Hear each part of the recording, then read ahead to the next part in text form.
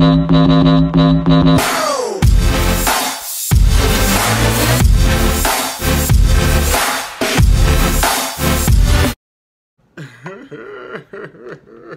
on YouTube, it's your boy Majay, and I'm back with another video. And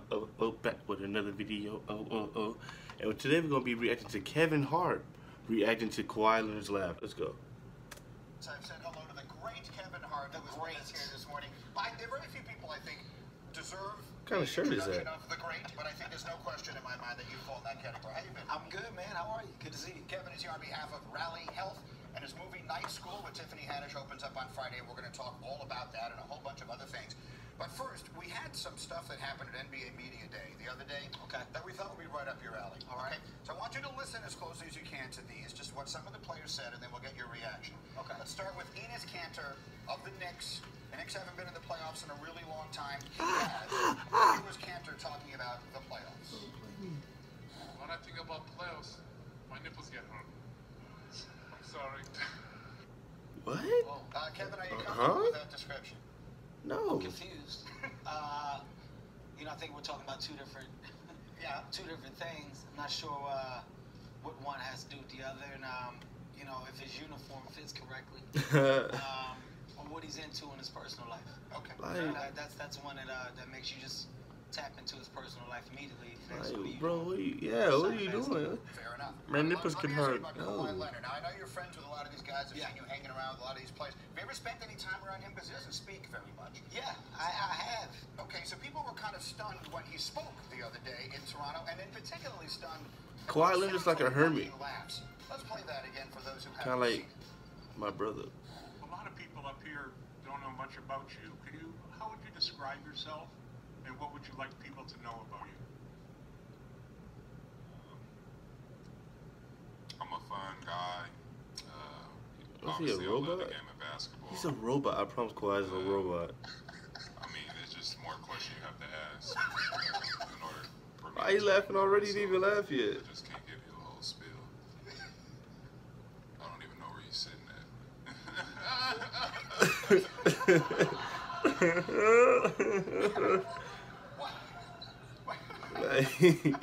What is that? I don't know if he was nervous or if that's how he actually laughs. Cause it's that funny, right? I mean, what? Like, that would just kill a whole joke for me. Imagine you tell him a joke. You're like, Do you have any comments at all? What just happened?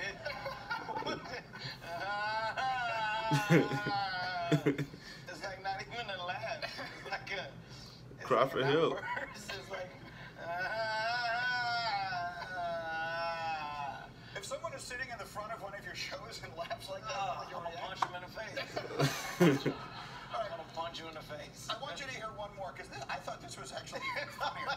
This is Michael Beasley, who's one of LeBron James' new teammates in LA, talking to our Dave McMenamin, and this is a conversation that genuinely goes nowhere, okay? Just listen closely to this. With taking a day at a time, where should this Lakers team end up by the end of the year? Exactly where we want to. Which is? Where we want to be. Where do you want to be? What does that mean? Taking a day at a time. Alright. But if once you add up all those days, where can you end up? The future. Fair. You're going to move the calendar there, but the future, let's say April through June. Like, why not just answer the question? Where should the ceiling be? I don't understand. The ceiling? Oh God. I don't know. I'm not sure. That's not a. I'm not an analysis. I'm not a. Analysis? Oh God, Mike. You know, so. no, Like I said, not like we need to this, do one Mike. job, which is work, sacrifice, and take it a day at a time. Oh, Michael. No. Oh God. What? Like, You know what it is, man? You know, you got.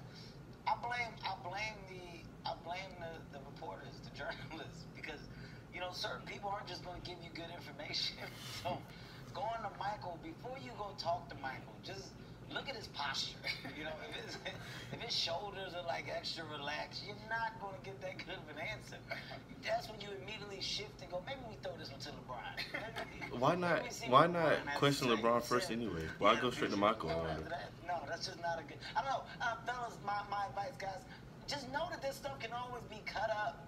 It can be edited up. They can replay it and show it however they want. So I don't care if you're in the mood or not. Perk up when these questions come your way. Give a direct answer and save yourself from these edits. Like Kawhi, damn it, man. You gotta know that they can replay that and throw it back. Okay. Y'all gonna stop making fun of my boy Kawhi. Okay? Me and Kawhi, we on bad terms right now because what you did to Curry was not cool. He deserved that ring, guy. You should put him through enough. But anyway, guys, that's gonna be it for the video. If you like the video, make sure you like, comment, subscribe. And I'll be back with you guys next time. I'm out.